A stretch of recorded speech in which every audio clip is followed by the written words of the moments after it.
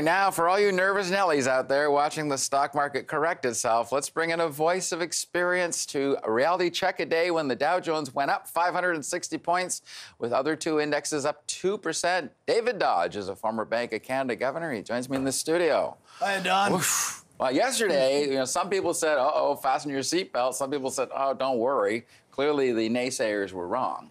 What do you make of it? Look, we have had an extraordinary period with no volatility. We're returning to some volatility and everybody's surprised. I don't think we should be surprised at that. I think that there's a more interesting fundamental question here. All right, I'll ask it.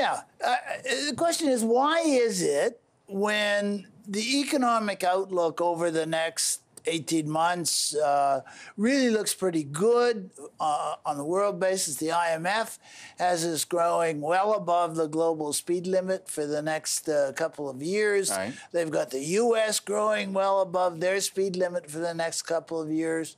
How is it with this happening and at the same time the U.S. government giving equity owners an enormous gift in terms of a big tax cut?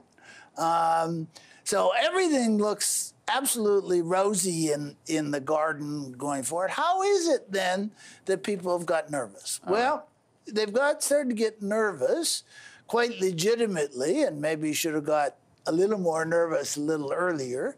But they've started to get nervous quite legitimately because interest rates are likely to rise and rise more than their interpretation of what central banks have been saying for the last couple of years. Right. And so if interest rates were likely to remain, long rates, U.S. 10-year treasuries, the benchmark, were to have remained at kind of 2%, then these price-earnings ratios that we're seeing in the market, with expectations of earnings continuing to rise, these price-earnings ratios, although extraordinarily high by historic standards, didn't look so bad.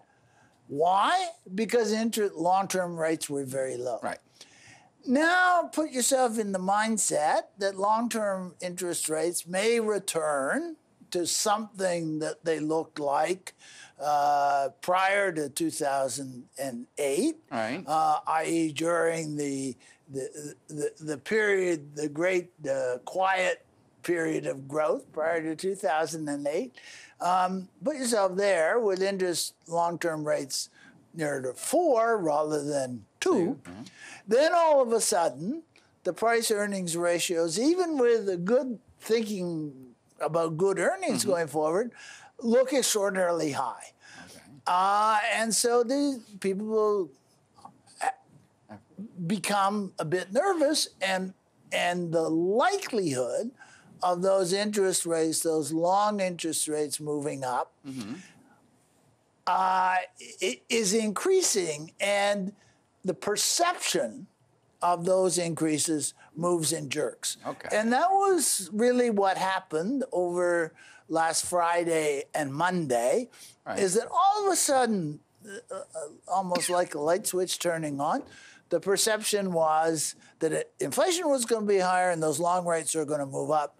And so the price-earnings ratios are just too high to be sustained. All right. So you heard Morneau talking about that, and you've heard, U.S. figures on that. So is there any panic at all? I mean, where do you think the market's going to go? Are they going to lean towards the 4% interest rate scenario, or are they going to realize maybe we'll stick at 2 or thereabouts? Well, it's not going to stick at 2 if indeed the rosy economic outlook that I just described transpires. Okay. Now, we have been very surprised. We as economists, we who watch what's going on in Bill Morneau's real economy, we have been surprised that inflation has stayed as low as it has over the last, let's say, 6 quarters. Or so the economy was roaring. Certainly since the middle of 2016, when the economy has strengthened, when we have now achieved at the end of 2017 unemployment rates that are below those that we'd achieved prior to 2008, where we have capacity utilization ratios at high. So we've been surprised, in fact, that there hasn't been more wage inflation and more price inflation along with it. Okay. And we just started to see glimmers of that wage inflation, which we've been expecting but hasn't materialized. Okay. And I think as people saw those glimmers, they saw the glimmers last Friday in the they panicked a little U.S. bit. jobs report, that all of a sudden wages were up 2.9%. Well, that's not an extraordinarily high level of wage growth. No, it isn't.